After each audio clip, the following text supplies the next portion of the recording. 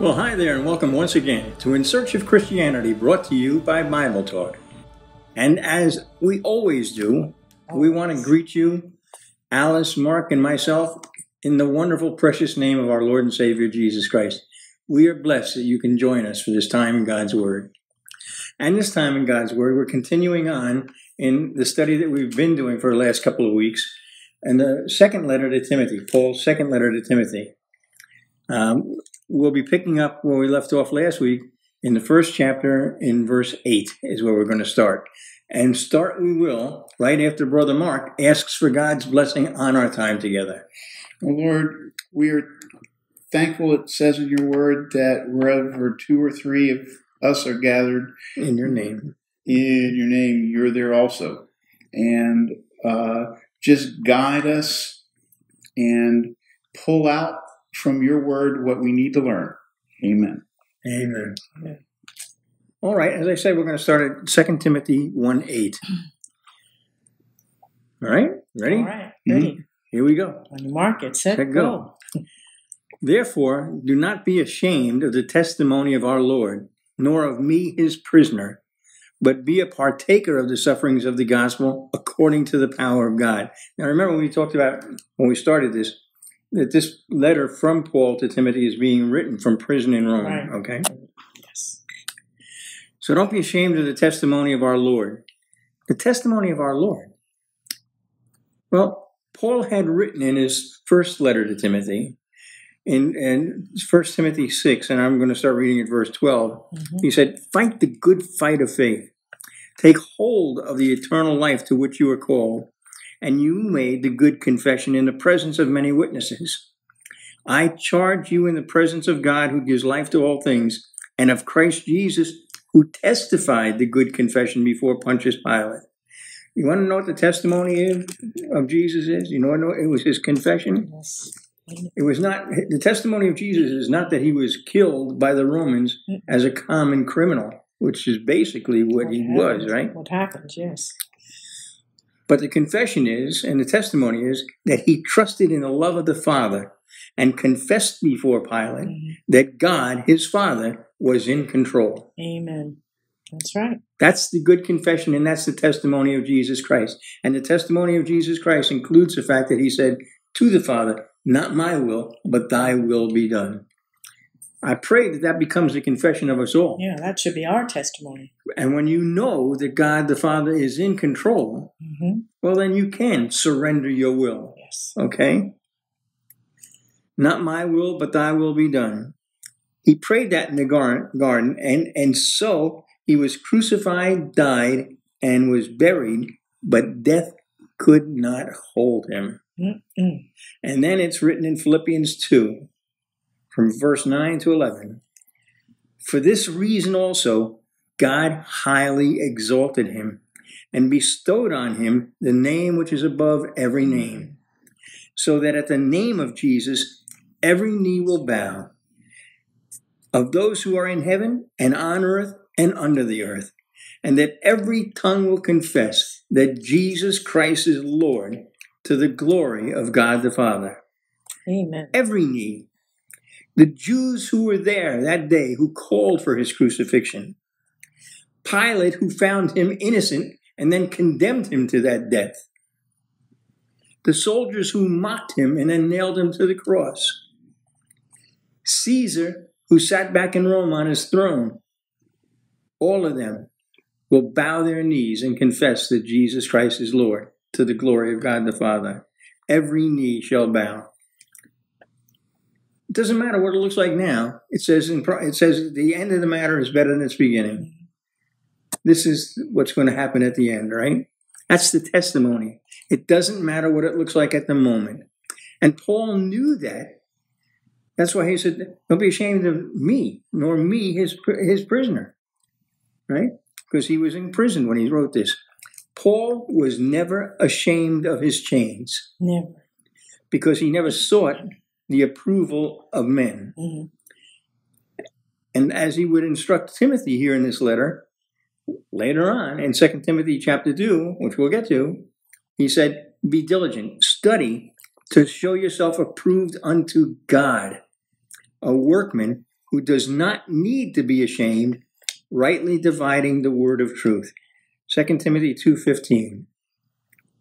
You don't need to be ashamed when you are walking in faith, led by the Spirit of God, and confessing the Lordship of Jesus Christ. You'll never need to be ashamed.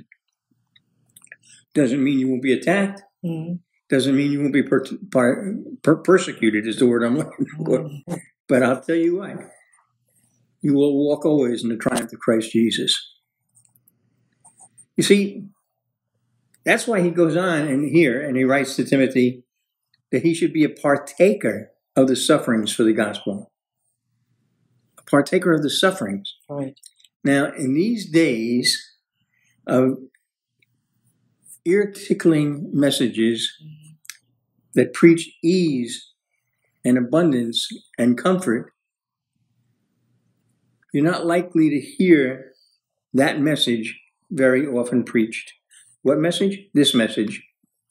For just as the sufferings of Christ are ours in abundance, so also our comfort is abundant through Christ.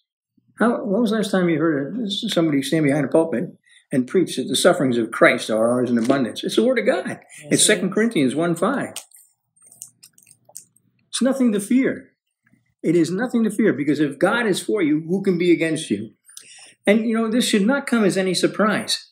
That's not a message that's going to build megachurches. But it is not a message that should surprise any bondservant of Christ, any Bible-believing Christian. Because Jesus said, if the world hates you, you know that it has hated me before it hated you. John 15:18. You know the world's going to hate you. Mm-hmm. And if that's not specific enough, then in the Gospel of Luke, Jesus said, and you will be hated by all because of my name. That's one of the wonderful promises of God. You want the promises of God? That's one of them, right? And then here in this second letter, Paul will say to Timothy, a couple of chapters along here, however long it'll take us to get there, but in chapter 3, Paul says, indeed, all who desire to live godly in Christ Jesus will be persecuted. 2 Timothy 3:12. That's a promise of God. He watches over his word to perform it. Why? Because he knows what's happening and he knows what's coming. Last week we talked about, because here in Timothy, he said, God has not given you a spirit of fear or timidity, right? So we talked about the timid. It is the timid, the cowardly among the saints who will compromise. And when Christians compromise with the world, they're turning their white robes of righteousness into white flags of surrender. Do not give up. Do not give in. Do not surrender, because victory is on the way. Hallelujah. This is a big thing. We talked about this last week when we talked about timidity and fear and power and boldness, right? Mm-hmm. When God spoke to Joshua, as he was taking Joshua to lead the people of God into the promised land, right? In the first chapter of Joshua, God said to him, have I not commanded you? Be strong and courageous. Do not tremble or be dismayed, for the Lord your God is with you wherever you go. If that's the reality of your life, I want to tell you something. You will walk with such confidence. You'll be radiating the confidence of the Lord. You'll walk always in the triumph and you of Christ. will walk always in the triumph of Christ Jesus. Let's just say it again, because I'm telling you, You have to if believe it. you live the gospel and share the gospel, you will suffer for the gospel. Right. That's a fact. And you will walk always in the triumph of Christ Jesus. Right. Why? Because the world hates us. It's only when, the three of us we've been some places, but we lived for a while in Central America. We lived in Belize. We lived out in the bush. And, I've shared this. Alice and I are originally from New York City, and you don't see a lot of snakes in New York City. That's a fact. Right. Thank God. You don't see a lot of snakes in New York. No, well, you can up in the mountains, yeah. Kind of. Yeah, Cold they for them, do. But okay. Well, it's not cold in the summer, brother. They do have summer. And they hibernate. Yeah. So let's not get off track on. Okay. The thing is, I didn't know much about snakes, but when we went to Central America, where there are an abundance of snakes, some very deadly snakes, one of the things that I learned was that by and large, snakes will leave you alone as long as you leave them alone. Mm-hmm. You're too big. I mean, look at you. You know, a snake that big, he may have the power of venom to kill you. But the fact is, he's not going to do that unless he feels threatened, because you're too big for him to eat. And I mean, that's why they've been given the venom, and that's why they hunt, is to feed. Mm-hmm. But if they feel threatened, they'll use it as a weapon. Right. So if you leave them alone, they'll leave you alone. And that's like this. Christians, if you leave the world alone, they'll probably leave you alone. But Jesus gave us authority to tread on serpents. Mm-hmm. And that's what we're supposed to be doing on that old devil. We have authority over him, and we're supposed to be stepping on him. But when you step on him, don't be shocked that he strikes. Don't be surprised at the fiery ordeal. That's exactly what Peter wrote. Absolutely. Okay. So let's move on. I'm gonna do better than I've been doing. Verse 9, 2 Timothy 1:9, talking about our God who has saved us and called us with a holy calling, not according to our works, but according to his own purpose and grace, which was granted us in Christ Jesus from all eternity. All right? We have been called with a holy calling. He saved us and called us with a holy calling. You and I, us believers, have been set apart by the Lord. Which is his own purpose. What's his purpose? Well, let me start by just saying this, because Peter wrote, "But you are a chosen generation, a royal priesthood, a holy nation, a peculiar people, that you should show forth the praises of him who has called you out of darkness into his marvelous light." 1 Peter 2:9. His purpose. He called us out of the darkness and into the light that we might proclaim his excellencies. One brother, now going on, that I really look forward to meeting, I really like to sit down and just have a chat with him for a little bit, was Lazarus. Yeah. Because he certainly attests to this truth with his life. Mm-hmm. Better yet, with his life and his death. Yes. Or his death and his life. Okay? Jesus stood outside of Lazarus' tomb, where he had been buried, 4 days dead now. And he commanded that the stone that blocked the tomb be rolled away. Right? Mm-hmm. And when he did, it says, when he had said these things, he cried out with a loud voice, "Lazarus, and come forth." The man who had died, this is what it says, the man who had died came forth, bound hand and foot with wrappings, and his face was wrapped around with a cloth. Jesus said to them, the people around, "Unbind him and let him go." That's John 11:43 and 44. You see, like Lazarus, like him, we were all called by name. Yes. You are saved because the Lord called you by name. He raised you from the dead. And then, like Lazarus, he required you to change from the garments of death and to put on the Lord Jesus Christ. For it is a holy calling. And the garments of praise. The garments of praise. Amen. I mean, there's actually a lot. I did a Bible bite one time about what a wardrobe should look like for believers. I mean, that's right. Yeah. It's pretty interesting. So it's a holy calling, not according to works. Now, that may sound so simple to you, but the fact is it's so hard for most people to get it in reality, in practice. Your salvation, your relationship with God is not based on your works. Okay? No. Salvation, by the way, is not free. Yeah. That, some people get confused about that.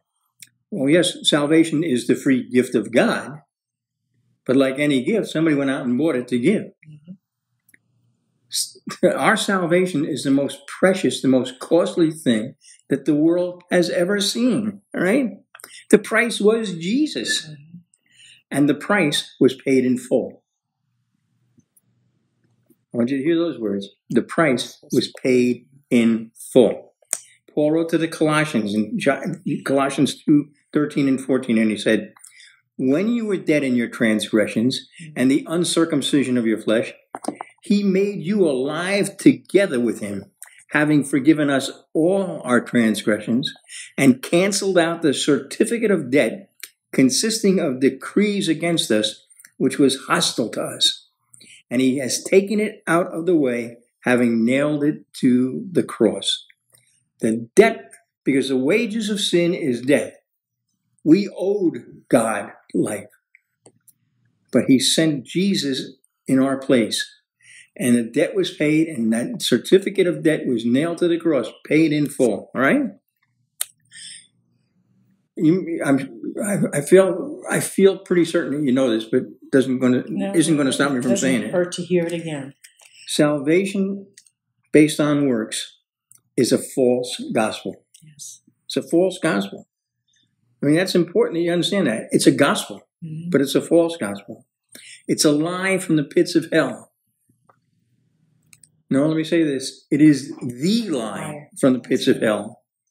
The very first attack from the enemy, from the adversary, on the people of God, what took place in the garden when that lying serpent said to the woman, has God said? The first thing he did was to call the word of God into question. And then telling her that she could make herself like God. Listen, that's the first sermon that's preached in the Bible. And it's, by somebody other than God. Yes. And it's a false gospel. Satan told her that she could make herself like God by disobeying God when it came to eating the fruit on the tree, right? She could do something to make herself like God. That's a different gospel. It's a different gospel. Yes, it is. Consider the strong words of Paul. These are strong, strong words of Paul, inspired by the Holy Spirit and written to the church of the Galatians. I am amazed that you are so quickly deserting him who called you by the grace of Christ for a different gospel, which is really not another, only there are some who are disturbing you and want to distort the gospel of Christ.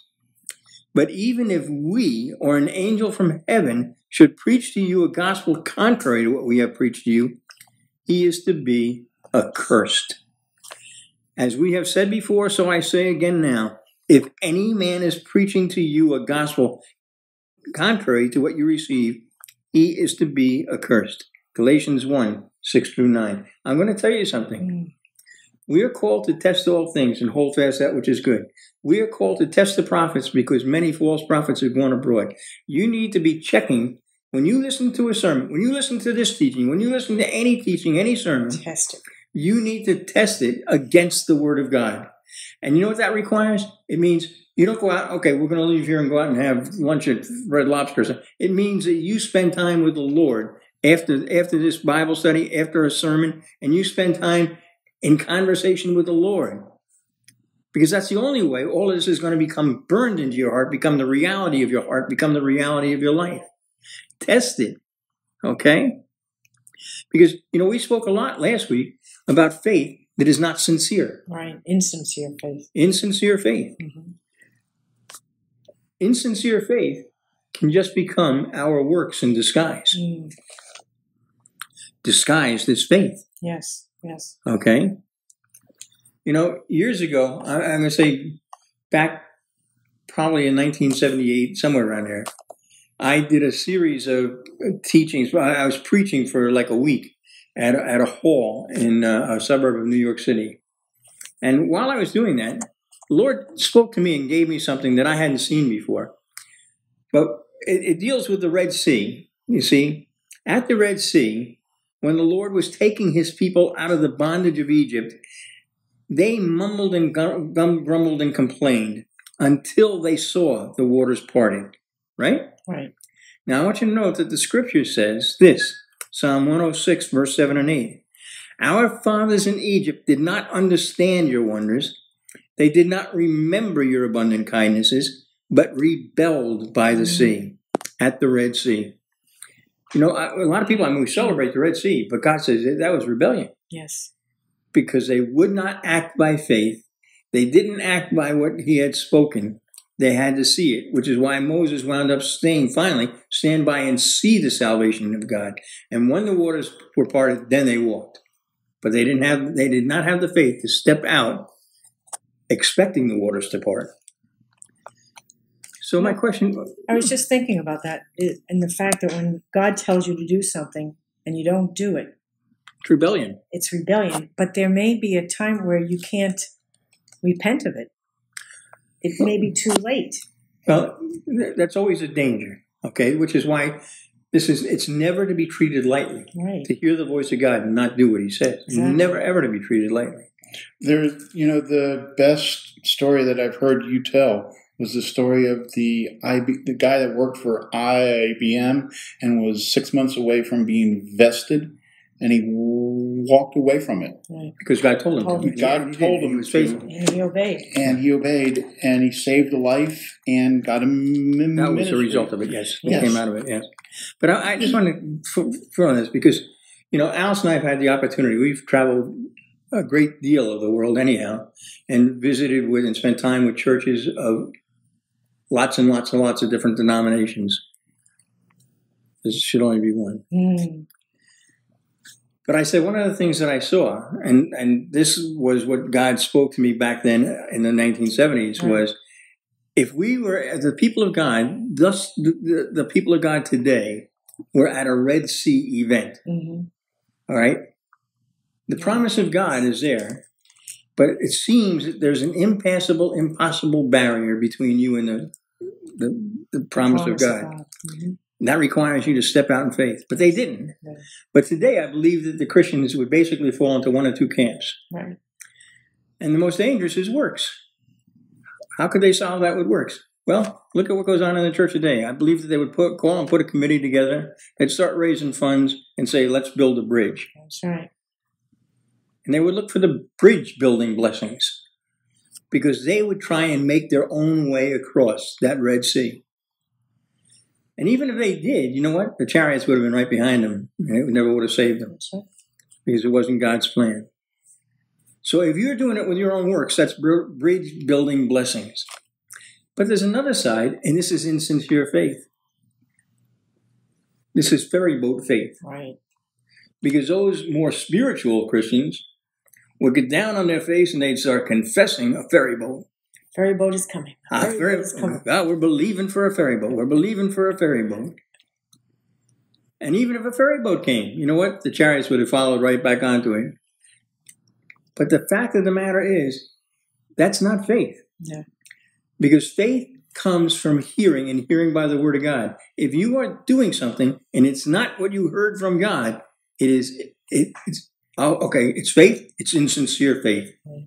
It is a deceitful faith. It is a lying faith. So leaning on your own understanding. Leaning on your own understanding faith. So it doesn't matter whether you try and build a bridge with your own hands or you start confessing a ferry boat that God didn't speak to you about. Mhm. I'm telling you, if you want victory in your life, you better just hear and obey the word of God. Amen. Okay. He saved us according to his own purpose and grace, it says. Right. What is his purpose? Why did he heal the man who was born blind in John chapter 9? So he would Well, I'm be, glad you asked that question. so God could be glorified. Jesus answered when the apostles were saying, why has this man been born blind? Jesus said, it was neither that this man sinned nor his parents, but it was so the works of God might be displayed in him. John 9:3. The reason for this whole thing was that the works of God would be displayed. When Lazarus, just talked about Lazarus, when Lazarus was sick unto death, why did Jesus purposely wait before going to Bethany until his dear friend had died and was buried? I'm glad you asked. John 11:4 says this. When Jesus heard this, he said, this sickness is not to end in death, but for the glory of God, so that the Son of God may be glorified by it. It is the first and foremost thing. It is about praise and glory for God. That's all the trials, all the tribulations are so people can see God at work in our lives. Yeah. Even if it looks like defeat in the natural, Right. the peace that you have, the love that you have, even for your enemies who are doing it, the joy that you will still have, the fruit of the Holy Spirit, are the great testimony to the unsaved, Mhm. right? The lack of fear. God spoke through the prophet Isaiah a long time ago, and he said, the people whom I formed for myself will declare my praise. That's the purpose. What's the purpose? We just talked about it. You're a chosen generation. You're a royal priesthood, called by God to come forth out of darkness into and, His marvelous light. and proclaim his excellency. That's purpose in our lives, is to proclaim the excellencies of God. It's about the Father preparing a bride for his Son, a bride without spot or wrinkle. You want to know? It says, husbands, love your wives, just as Christ also loved the church and gave himself up for her, so that he might sanctify her, having cleansed her by the washing of water with the word, that he might present to himself the church in all her glory, having no spot or wrinkle or any such thing, but that she would be holy and blameless. Ephesians 5:25 and 27. This is God the Father preparing the bride. What's our purpose? To be the bride of Christ. We're to be sanctified. Back to 1 Peter. 1 Peter, he wrote, in this you greatly rejoice. Now, even though now for a little while, if necessary, you've been distressed by various trials, so that the proof of your faith, being more precious than gold, which is perishable, even though tested by fire, may be found to result in praise and glory and honor at the revelation of Jesus Christ. So when things go wrong in your life, you know what you need to do? Say, what's in this for you, Lord? Amen. Yes. Lord, let this be a testimony of your glory. Be glorified. Let this be a reason that people will praise you when they see you at work in my life. Amen. And it says that this was granted to us in Christ Jesus from all eternity. Our names were written in the Lamb's Book of Life, right? From before the foundation of the world. It says in Luke 10:19 and 20, this is Jesus, and I mentioned this before. Behold, I have given you authority to tread on serpents and scorpions and over all the power of the enemy, and nothing will injure you. Nevertheless, do not rejoice in this, that the spirits are subject to you, but rejoice that your names are recorded in heaven. The Lamb's Book of Life. Amen. Okay, we've just run out of time. Again. You do that. But you know what? Please, like I said, ponder these things. Think on these things. Spend time talking with the Lord. Talk with brothers and sisters about it. Make this a part of you. Yes. Not what I'm teaching, the Word of God. All right. Make the Word of God active and living in your life, which it's supposed to be, for the glory of God. And Father, we thank you, Lord God, that you can use our lives, to show your works. You can use our lives to bring praise to yourself, Lord God, to show forth your glory. Let us be willing, Lord God, to walk wherever you call us to go, trusting in your salvation, trusting that you are the God of the impossible, that there is no barrier between what you and what you've told us you desire that can stop us from accomplishing your purpose. We praise you, we bless your holy name, we glorify you, and we worship you, Father, in the name of your Son, Jesus Christ. Thank you, Lord. Well, till next time, God bless you and goodbye. My Jesus, my Savior, Lord, there is none like you. All of my days, I want to praise the wonders of your mighty love.